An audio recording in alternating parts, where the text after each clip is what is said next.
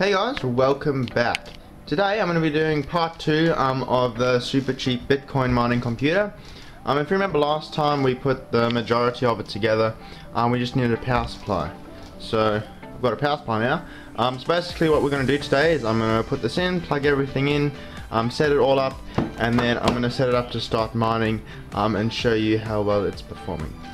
So I guess let's screw this in and start plugging everything in.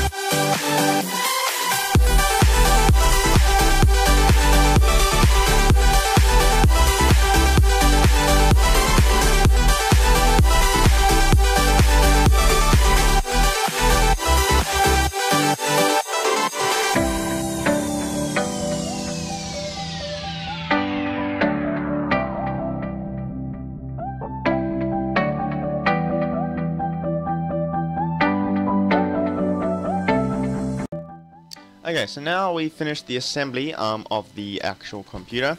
We can get into the software side of it. So I've gone in and I've installed Windows on the computer. As you can see, Windows 7 installed. I think it's Windows 7 Ultimate or something like that. Doesn't really matter what OS you use, but I've got that all installed and everything.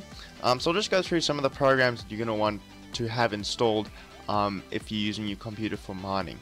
Now, first of all, you definitely want MSI Afterburner. Now, MSI Afterburner is basically a program that allows you to monitor the temperatures of all the different components, I guess, inside your computer, or rather just the CPU and graphics card, which are only really the two that matters. So you can also change the clock speeds and power limits and everything of the graphics card, but it also allows you to make sure that your graphics card isn't getting too hot. You can actually adjust the fan speeds and everything at certain temperatures, because with mining your graphics card is going to be constantly under 100% load. So you want to make sure that that's not getting too hot, because it could damage the graphics card and definitely shorten the lifespan of it as well. So you definitely want MSI Afterburner for that. So it's very helpful for that. Another thing you might want is TeamViewer. Now you can probably tell I'm currently using TeamViewer now to record the screen on the mining computer. Now this is so that I don't have to have a monitor connected up to the mining computer all the time.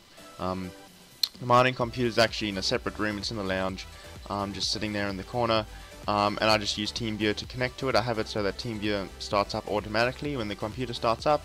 So if I need to go on and check stuff or do maintenance or whatever, I just fire up TeamViewer and I can do it that way. It makes it a lot easier than having to go and connect up monitor, mouse, keyboard, etc., etc. To the actual computer. So that's something that you might want to do. Now this part will vary depending on which type of coin you're mining. I'm mining a coin called Ubiq, which isn't as common as, say, Ethereum or Bitcoin, which are the two main ones at the moment, but it uses the same kind of mining tool, I guess you could say. So there are two different pieces of software you're going to need specifically for Ubiq. So the first one you're going to want to download is Fusion, and that lets you create your Ubiq wallet, and that's basically where your UBIT coins are going to go once you've mined them. Now once you've done that as well, and you've set that all up, then you're going to want to download a program called Claymore, and this is the actual miner itself. This is the program that I've got open in here in the CMD window, and that's busy mining away. So it'll be different configuration depending on which coin you're mining, but essentially you're going to open up this batch file here. I won't open it up because you'll see my wallet details, etc. But basically there you can set options.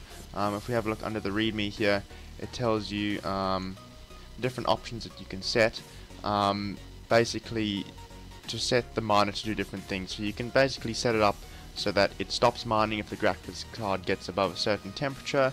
You can set names, all different modes, all those kind of things, and all that. Basically, yeah, you don't really need to use most of these. Basically just set it up to start mining.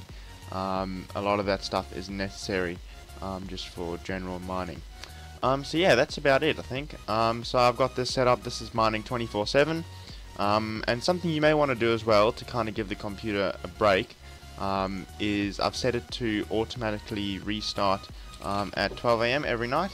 That just gives Windows a chance to kind of reset, reboot, just briefly gives the computer a little bit of a break for a couple minutes while it's restarting. And to do that, you basically just go into Task Scheduler, like I showed you there, and create a file, batch file with this, and that'll restart. So as soon as that batch file runs, the computer will restart, and then under Task Scheduler, you can just set it so that it runs that batch file at midnight or 12:01 AM every day. And then once you've done that, you can also copy this batch file that you use for mining into your startup folder, so that as soon as the computer starts up, it'll start mining, and there you go. So yeah, thanks for watching, guys, and I will catch you next time.